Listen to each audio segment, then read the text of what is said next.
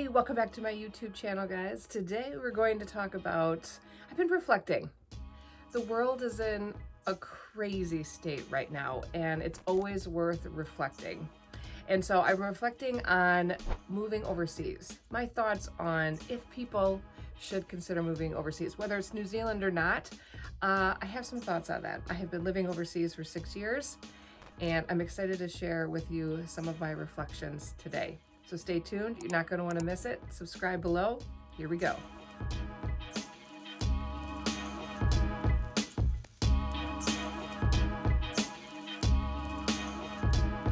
Welcome to my channel. If you don't know who we are a family of 6 that have moved to New Zealand from the US about 5 years ago now. Wow, that has gone so fast. So I'm excited for you to join us today. I am in my, how do I describe this? It was like a greenhouse that was full of junk and whatever. My son cleared it out and we've made it for a room for, like, you know, in the winter months, it'll be kind of a nice outdoor room. And so, yeah, we've made the walls with sheets, you know, because, you know, we rent.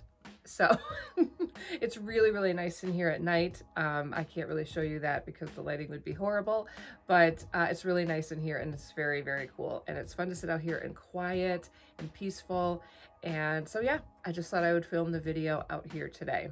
So in addition to that, if you are thinking about moving or traveling to New Zealand, reach out to me, Kiwiamericans.com. I have a consulting business and I'm creating a training hub for helping you with everything you need to know about living and moving and traveling around New Zealand. So if you have some thoughts on what you'd like me to create in that training hub, please put that on. It's just, it's a pop-up on my website when you go there. And then just so you guys know what's going on in my life is I've just started a digital marketing company and with a partner of mine, and it's more of like a coaching business where we are, you know, helping people kind of, you know, like small business entrepreneurs get on board with digital marketing. So if you're interested in that, you can check out my new webpage at growremarkable.com. And if you need any sort of help like that, wherever you are in the world, we can help you. So reach out below.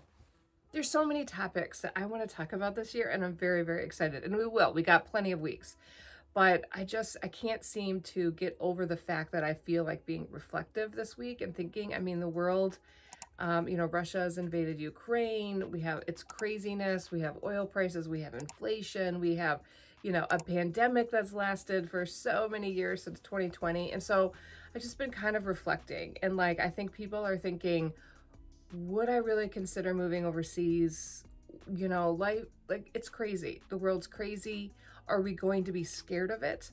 Or are we going to embrace the change? Where are we going to sit with all of this? And so today I want to talk about, I think I'm going to talk about 4 things. So you're going to want to stay through all 4 on things that I think my reflections really on living overseas. So number 1, let's talk about number 1. 2020, COVID happened, you know, and so much came out on social media, in the news, and just kind of like the vibe of what people were talking about. There were like, there's a lot of talk of being able to pivot. What you've invested in up to this point. Have you really thought about, you know, are you doing a job that you love, right? So we have the great resignation happening in the US where people are just leaving jobs and they're just kind of realizing, hey, you know, life is short. I need to be doing something that I love. And so I just have to say that in 2020, when COVID hit, of course, we didn't know anything about it. You're nervous. I have family, you know, across the world, and you're worried about that. But I have to say for me, my thought was, I'm so glad that I did the hard things. I'm so glad that I decided to align my life with my values. I'm so glad I tried something that I thought I might like. And yeah, like so many of my friends were feeling like, oh my gosh, like the world is coming to an end and what have I really done and da-da-da, you know, and there's just like that's, you know, you only live once, you know, live your best day today. You know, there's all these, you know, I am like, if you don't know me, I'm not really into whatever's the fad at the moment. I generally make fun of people like that, but sorry if that's you. But this is true for me. Like we just had to make a decision. Are you going to live your life the way that you want to live it today? or you're going to put it off to the so-called retirement age. I don't understand retirement. Can we talk about that for a moment? I don't understand the concept of saving everything, putting everything off that you want to do until you're 65. What if you're not ever 65, right? Why are we delaying what we want to do? Why is it so important to save all of our money for then? You know, I mean, I understand, like, I'm not saying be dumb and, like, you know, live in the moment and not have any savings. I mean, okay, like, I think we can all think that we're, you know, reasonable people, but why are we just stopping our life and putting it off until we're 65? No, I think it's my perspective, and this is my opinion for you today, is that you should embrace life today, that you should do what you want to do. If you want to live in Italy, if you want to live in the south of France, if you want to try this, you need to try this. You need to go for it. Maybe you won't get a visa, maybe it won't work out, but you know what? At the end of your life, you are not going to have regrets. You're not going to regret that you didn't try, okay? And you will regret if you don't, okay? And so I just cannot even express to you, when the pandemic hit, how thankful I was for the decisions I made, and that I didn't waste the last 6 years, you know, thinking about doing something I might want to do. I didn't think about it. I took action and I did it, and it changed me completely for the better. And I never would have got there if I didn't do it. And so I know you hear this action, you know, jump in, do the business, do whatever, you know, do this new hobby, whatever. Do it. That is the lesson. If there's anything that we've learned over the last 3 years, is that there's no point in delaying. There is no point in putting off your dreams until you're 65. That's my 2 cents about that. The second benefit that I want to talk about today about moving overseas is habits. Let's talk about habits, because if you living in a country that you've always lived in and you grew up there, and say you move to a different city, and that's good, and you can feel like you get a fresh start because, like, people don't know you, it's a new area, you have to figure things out. But let me tell you, you're still in the same culture. And so while that's good, and that's, you know, you can update your habits at that point, I'm telling you, moving overseas is grandiose in changing your habits. That's what's one of the benefits of moving overseas, because okay, so, like, you know, like when you drive to work every day, when you get your coffee at your coffee shop, when you go to a certain thing every single week, you have a habit in your brain, and you just automatic. It's very automatic, right? When you move to another country, even one that really honestly doesn't feel a whole lot different than, you know, the US, like initially, like, you can function quite easily. Compared to somewhere where, like, they're speaking a whole different language and the culture is very, very different. You're forced, right? Nothing comes natural. So you have to rethink every single thing you do. How do I get to this place, right? How do I drive there? How do I drive on the left side of the road? How do I pay for something? How do I get gas in my car? You know, all of these habitual things that you do living in the country that you've lived in your whole life become not easy, and you have to rethink. And it's good because you can recreate new habits. I mean, like, really recreate new habits. I wish I was more intentional about that when I first came here, and thinking, oh my gosh, I could really change a lot of bad habits. Because I think our tendency, when everything around us is totally new, we think, oh, but, you know, I kind of want to feel at home. I want to feel comfortable. I want similarity things. And so we tend to eat foods that we like from home. We tend to organize our life the way that we liked it at home. And I challenge you to not do that. You have the opportunity to form completely new habits. So think about the person that you want to be, the habits you want to have, and just start doing them from the second the plane lands here, as much as you can, right? You know, like, you have to adjust a little bit.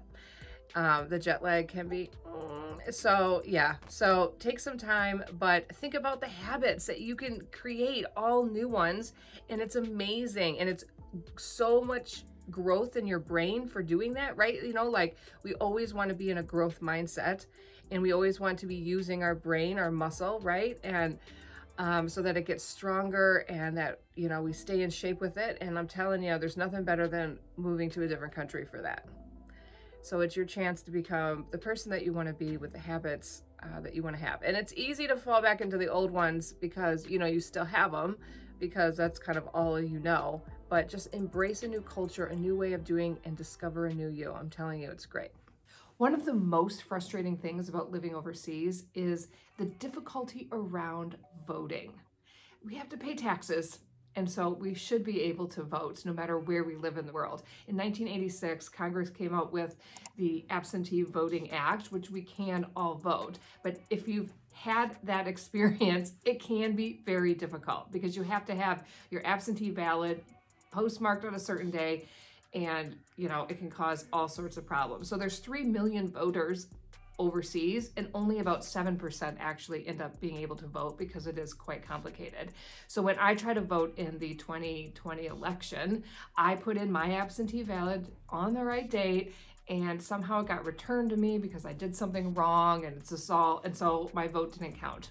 And that's very frustrating. And so I just wanted to make you guys aware of mobile voting is on the rise, and they're really testing that. The military has been using it, and it's really cool. And so I just want to bring this to your attention and to give you some awareness about it, because how great would it be for me to just be able to vote on my phone? Now, of course, we have concerns about security and all that sort of thing, but apparently it's been tested and it's like really good, and it's a really nice option. You can vote for your local, state, and federal level, and you could still be involved in, you know, the election processes in the US. So I have actually put a link in the description to check out their website. Now, they aren't up and running officially in like every state and that sort of thing, but what's cool about it is you can click on, you know, send me updates when it gets available, and then also you can also easily click on a button and communicate with your Congress person, and so that you can just like say, hey, you know, I would really like to have some mobile voting because it would be really great. So I just wanted to bring some awareness around the possibility of mobile voting, and that you can put your 2 cents in, that would be really great because we pay taxes. It's 2022. Technology should be advanced enough where we should be able to vote mobily. And number 3, in addition to habits, you get to be the person that you want to be. You don't have any history with any of these people, but in addition to that, the people also don't have the same value system, the same growing up as you did, the same culture that they live in. And so their perspective of you is different than people would have at home. And that's good and bad, really. But you can decide the person that you want to be, and that's so exciting. And like I said about habits, I do think that I wish I was a little more intentional about it. I think it's because when we first came here, we came here temporarily. And so a temporary mindset is different than a permanent one. When we came back the second time, it was a permanent move, and it was different. And so it changes because you're trying to build community, but they don't know anything about you. They don't know your background. They don't know how much you've done and been involved in the community beforehand. And so you kind of can decide, you know, who you're going to be and what you're going to be involved in, but also just being in a community and in a different culture challenges you to really define who it is that you're going to be. You're hit up against people that are the same, the culture that is the same. You're not challenged. You're not coming out and saying, oh, you know, this is the person that I want to be. Everything around you starts to challenge you. Everything is different. Okay. Now, I'm just going to say this. I can only speak to New Zealand, and it's going to be different depending on what country you go to. But when you come to New Zealand, I felt like I didn't struggle. I didn't struggle because it was so similar, but yet a little different, right? But now that I've been here for 6 years, I really can appreciate how really different it is. It is very different. And so it challenges you because you don't really realize that, you know, you feel a certain way, that you value a certain way until someone else values it differently. And so then at that point, you could decide what's important to you. And it's so great for personal growth. It's amazing. Like, I have not found anything better. You know how when you first get married, having to deal with another person and their habits and the way that they do something challenges you, and you're forced to compromise or to adjust. And then you have children, and then it's the same adjustment. They constantly, demand your attention, and it forces you to deal with yourself. And it challenges your selfishness, right? It challenges all of that, and it's good for you. It just challenges you. Anytime you challenge your selfishness, I think is good. And it does that again in a different culture. Like, everything is broken down. Nothing is going to be easy for you. And it's good. Like, you guys need to look at it like a good thing. Like, so many people are like, oh my gosh, it's going to be so hard. And yes, the thing is, here's the reality of life. If it's not hard, it's not really worth doing. It's the hard things that create us. It's the hard things that make us, that show us who we really are inside. What is our character? What is our ethics? What is our integrity? And until we have a challenge, we can say that we're going to do this in this situation, right?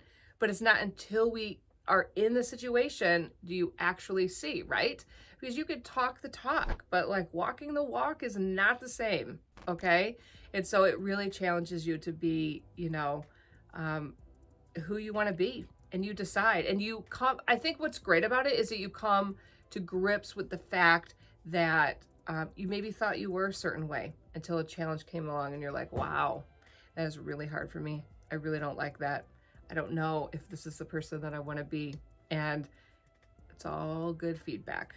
It's all good feedback for yourself. So moving overseas helps define who it is that you want to be, because it butts up against what's normal for you. And number 4, last but not least, the old saying, or what people always say, you're always affected by the people that you are around. Just imagine what that means when you're living in a different culture, right?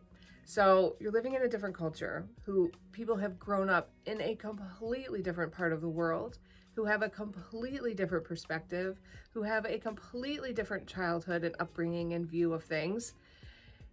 And you surround yourself with those people.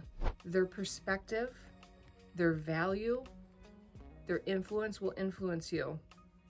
And it'll be very interesting. And so it's another depth of growth. It's really just about narrowing down and figuring out who you are. And so when you're constantly butted up with people that have a totally different perspective than you, and their perspective is coming from perspective that could be good or could be bad, but you have to determine that, right? And so you have to realize that they are impacting you, and they are impacting the person that you're trying to be. And is this good? Is this bad? Only you can know, right? I don't think that if someone is impacting you poorly, that's necessarily bad. I think that it's bad if you don't, I guess, get them out of your life. But it's part of meeting people. So this is what we do. We go, we meet people, we get into a relationship with someone, and then you determine, like, does this person align with my values? Does this person challenge my thinking? Is this person bringing positivity in my life? And I'm telling you, you can see it at a whole nother scale, a whole nother level when you're in a different culture with different people. And I'm constantly challenged by people's thoughts, or you just don't realize what you value until someone values something differently. And so you still need to be very cognizant about who you're spending your time around, right? Because they are going to influence you. But it's so cool because you're getting, a new level of depth, really, in terms of fine-tuning who you are, because you're surrounding yourself by people that, wow, they just see the world differently. They experience the world differently. They position themselves differently. They're relaxed, or they're, they take breaks a lot during the day. I mean, these are real, things that are you think, oh, that would be great. I'd love to do a country that has morning tea and afternoon tea and, 4 or 5 weeks holiday every year. But you have to realize that challenges you in your work ethic, in your standard of production, if you will. And it's good. And you have an opportunity then to decide what it is that you really think. And so, yeah, I don't know if I'm making any sense with any of this, but these are just some reflections to think about. So the last one is really just about you get to surround yourself with people from a different culture that challenge the depth of your values and your beliefs like never before. So that's really kind of what I meant by that one. Well, I hope you enjoyed the video today, and I hope I made some sort of sense about anything, but I would love, absolutely love, and this is honest truth, is I would love to hear your comments. If you've moved overseas, what it has been like for you? What has been the ups? What have been the downs? What have been the challenges? How have you changed? How have you grown? Anyway, there's lots to say. So please comment below. I would love to read through them and for everybody to kind of share their thoughts on that. And yep, and I do a video every week. Check out more about me at Kiwiamericans.com, and I will see you guys next week. Have a great week.